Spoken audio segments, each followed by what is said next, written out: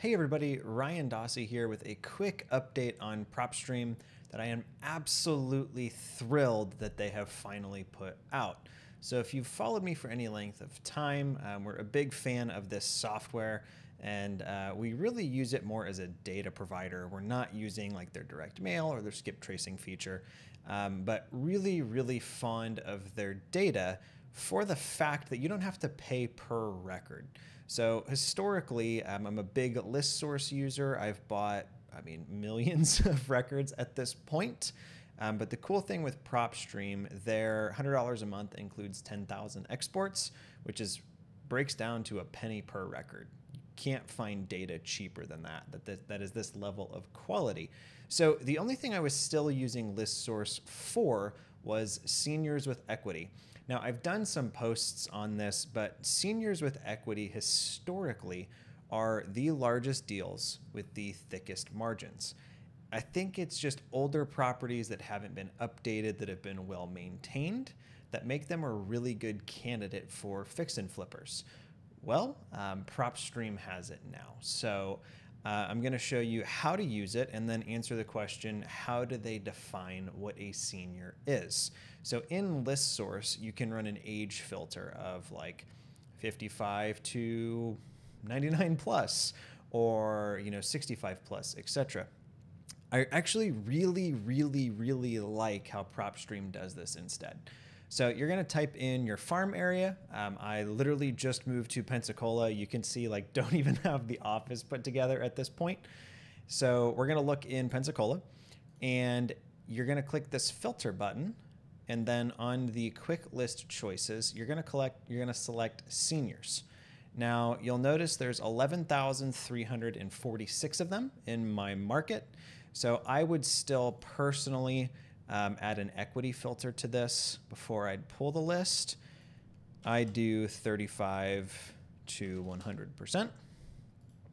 So that drops it to 10,000. So you might want to do some other things if you're trying to smush it down smaller than that, but would simply collect all, add to list, and then I would go over into the My Properties and just export that list and then send it to my mail house from there. So that is how to pull a seniors with equity list from PropStream. This is a brand new update. I think it was released last week. But to answer the question, how are they determining this?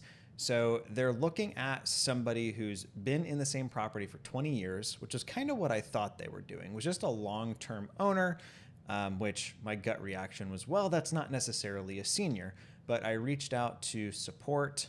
Liz at PropStream is fantastic, as is Burton. And I was like, hey, what's the deal? How are you guys getting this? So how they're grabbing it is actually from the tax assessor.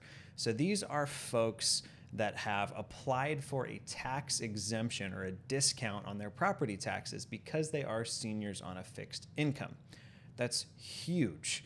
The reason why I say that, demographic data is kind of hard to pin down. So even list sources, I wasn't, I would say, fully confident in the fact that if I asked them for 49 to 50-year-olds, that it was going to be just that, right?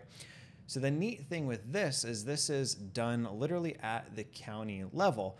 The thing that's really cool with that, we've seen Google and now Facebook throttle back the amount of targeting and data we have access to based off of personally identifiable information.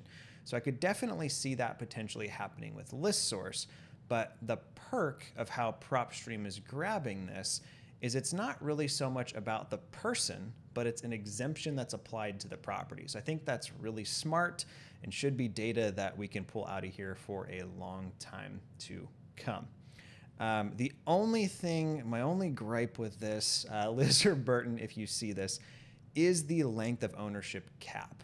I'll shoot them an email about it, but I would really like to see where that cap can be adjusted. So if I want people who've only been there for 10 years, I think the average American moves every 8, or maybe I want people who've been there for 30 plus. So I would like to see a little bit of wiggle room there. If you try this in your market and it doesn't work, because I've heard this from a few people, your county just does not give them this data. So this might not work in your market, but like I said, every legit investor I know Their largest, most profitable deals have come from this list, so you might as well give it a shot. Be sure to like and subscribe. Talk to you guys next time.